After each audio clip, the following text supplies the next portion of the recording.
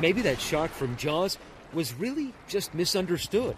In a stunning new study, researchers with the Shark Lab at Cal State Long Beach found great white sharks are far more common off the California coast than previously thought. This is sites where there could be up to 40 juvenile white sharks hanging out at a beach at one time. Terrifying, right? Maybe not. Actually, not. You see, thousands of hours of drone footage have shown great white sharks and humans in the same place at the same time safely. So we're talking about many thousands of encounters a year.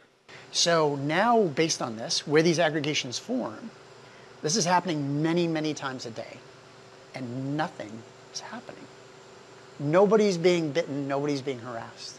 Last year, we joined Chris Lowe and his team at the midway point of the study. Over the past 2 years, Shark Lab's drones capturing these now iconic images. Great whites cruising beneath unsuspecting swimmers and kayakers, this one breaching right towards the drone. So maybe juveniles are just not very aggressive. We think that's the case. They're afraid.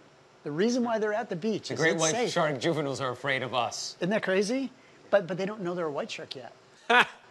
They don't know that until they're probably over 10 feet. So there's that famous scene in Jaws where they scream shark and everybody clears out of the water and onto the beach. Get out of the water. Is it time to reassess that notion now that we know that sharks really don't interact that way with humans?